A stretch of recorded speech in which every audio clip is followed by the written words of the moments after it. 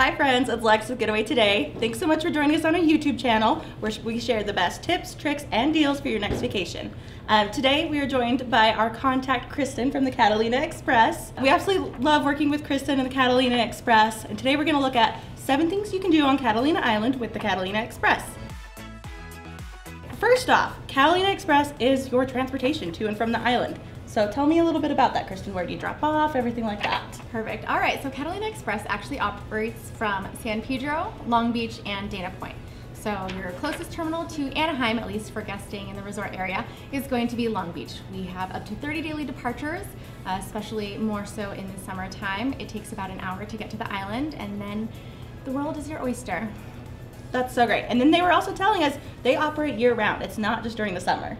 Correct, yes. Every single day of the year, even on holidays. So whenever you want to go to the island, we'll take you. That is so great.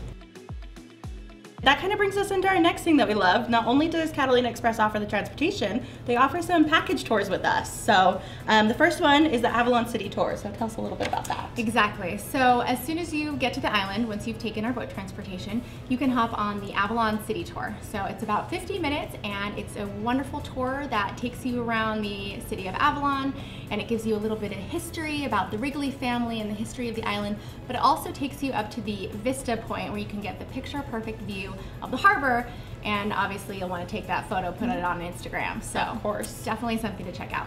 And that's such an awesome starting point, because Kristen was telling me that Avalon itself is only about 1 square mile, so you can kind of reach everything by foot. So if you take that first, that's a really good starting point, kind of get an overview of everything you want to see. Exactly.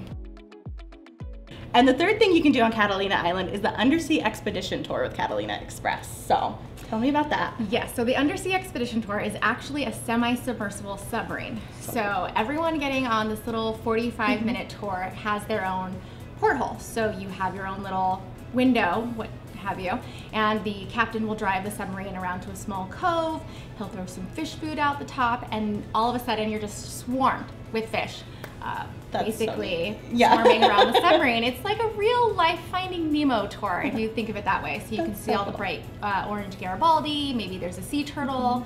It's pretty much whatever is living in the kelp forest at the time when you drive by. That's so cool. Our fourth favorite thing to do on Catalina Island has to be the casino tour. So tell us a little about that, more like how there's not really gambling. Explain kind of that. Okay, so the word casino actually means gathering place in Italian. So the Wrigley family built it back in the 1920s as a place for people to gather. So the top floor is this beautiful ballroom, no pillars, and they used to invite the big bands back in the 20s and 30s over to the island, and people would dance the night away. And the bottom floor is actually this stunning theater. And the mural in the inside of the theater was actually painted by the same gentleman who did the Grauman's Chinese Theater. So you can imagine how elegant it is. There's even real gold on the ceiling. They were showing pictures during our training today, and it's fantastic. I want to go just for the casino tour. I mean, I want to go for everything, but just those pictures alone, it's beautiful. Yes, yeah, the Art Deco in that building is really very masterly done, I guess you could say, and it's still intact from the 1920s. That's so cool. And then the next tour, you guys have a zipline eco tour with the Catalina Express. So right, so you can package your boat transportation with a zipline tour, and it's just like what it sounds. There's 5 routes that you get harnessed in, and you're kind of zipping over the canopies of the eucalyptus trees that we have in the canyon, but you have the beautiful view of the ocean right there next to the beach. Great and I view. think one of the zip lines is actually 300 feet high. So it's definitely for those thrill seekers. Yeah, definitely more of an adventure. Yes. And then with that, you can probably see, you also, Catalina Island, if you don't know, has buffalo on it, which is kind of fun. They're not indigenous, but want to tell more about that too? Correct, yeah. So actually in the 1920s, a Western feature film was shot out on Catalina Island, and the production company took out maybe 10 to 12 buffalo out there to film the movie, and then they left them there because they decided it was too much work to herd them together to take them back to the mainland. So now they've multiplied, and so there's probably over 100 buffalo on the island. And yeah, you can go check them out on some off-roading tours. But it's really, really interesting to see the nature out there. That brings us into our next thing. So for number 6, after you take the Catalina Express to get to Catalina Island, there's a lot of non-tour options, just kind of exploring you can do. What are some of your favorite things? I would definitely say renting a golf cart is probably my favorite thing. You can explore at your own leisure. The misconception is that you need a golf cart to really get around the city of Avalon and Catalina Island, but you don't. It's completely walkable by foot, so think of renting a golf cart as its own activity.